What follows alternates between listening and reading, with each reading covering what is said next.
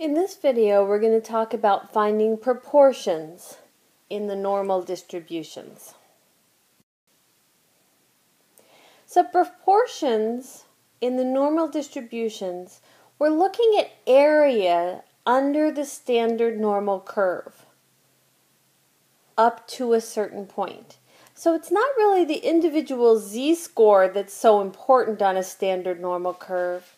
It's the area under a curve on one side or the other of that.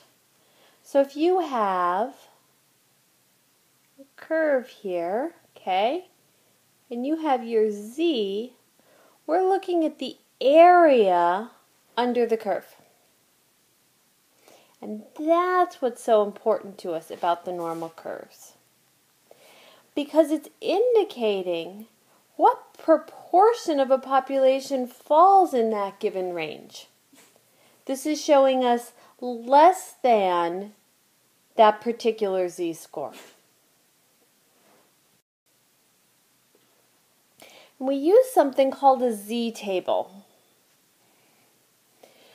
So here's an example of a problem that you might have. You want to know what proportion of the population of people who took the IQ test have a score less than 76.45. Well, if we have our standard normal curve, remember the mean on a standard normal curve is 0, and the standard deviation is 1.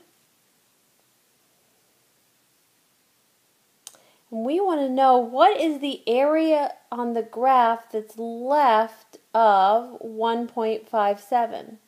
So we want to know this area right here. Remember, negative 1.57 was the standardized z-score for 76.45. So we're going to look at the z-table, and we're going to look for negative 1.57. So here we have negative 1.5, and here we have 0.07. So together those make negative 1.57. So if we go along this line of negative 1.5 over to the 0.7, we find that we have 0.0582. That's the area that is shaded on this normal curve right here. The area less than that point. So that's how you use the z-table. So if we want to know what's the area to the left of 1.75 and what's the area to the right of 1.75, let's go through how we would do that, both the left and the right. Here's our table. And we have 1.75. So here's 1.7 and here's 0.05. And if we go and see where those meet, we'll end up at 0.9599. 0.9599. It doesn't really matter if you put in that 0 or not, but sometimes it can help you to see the decimal. Now, look at the curve that they have shaded. They have shaded to the left. So that is the area to the left. What if we want the area to the right? The area to the right is the whole thing, which we've agreed for a normal curve is 1, minus the area to the left. And that is going to give us 0.0401.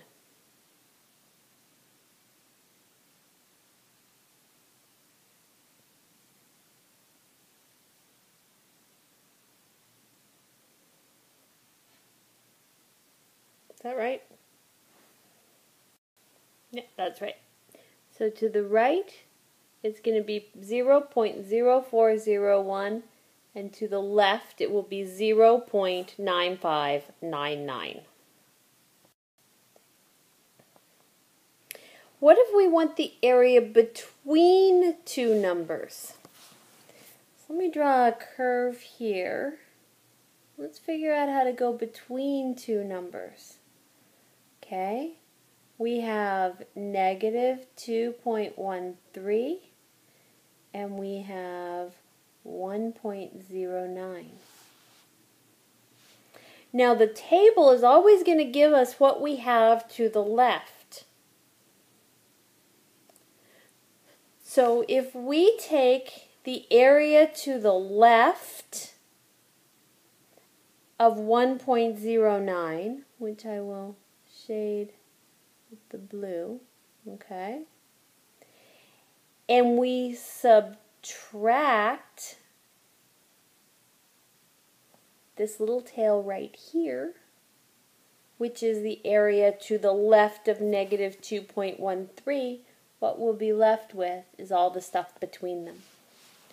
So we'll go on to our chart and we'll look for 1.09. So we go to 1.0 and over to 9, and we get 0.8621. And from that, we want to subtract. We want negative 2.13. So negative 2.13 is 0.0166. 0.0166. If we go ahead and do that subtraction, we will end up with 0.8455. So that's the area between those 2 points.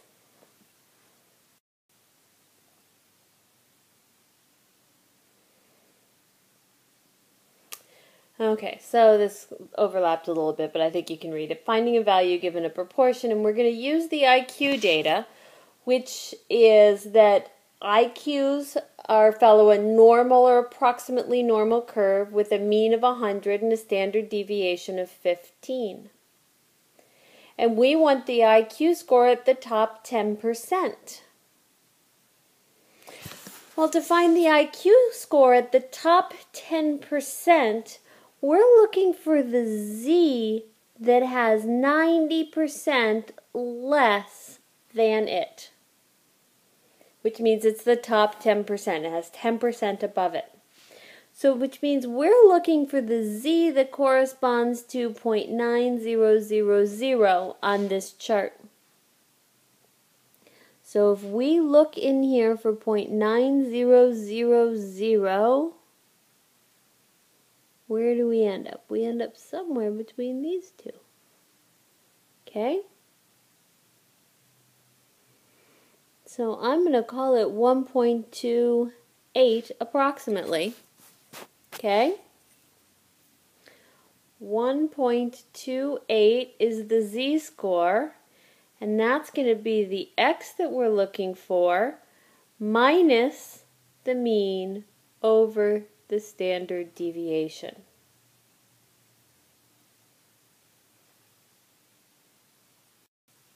So that'll give us 19.2 equals X minus 100. X is going to equal 119.2. So if you have an IQ score that is 119.2 or above, you're in about the top 10%. Now obviously we didn't find precisely because we didn't have precisely 90% on our chart. Right now we're just working with the z-chart. We are not working with the calculator. With a calculator you can get the exact. We're just working with reading the z-chart on this. So if we're looking for the bottom 20%, we're looking on this one over here.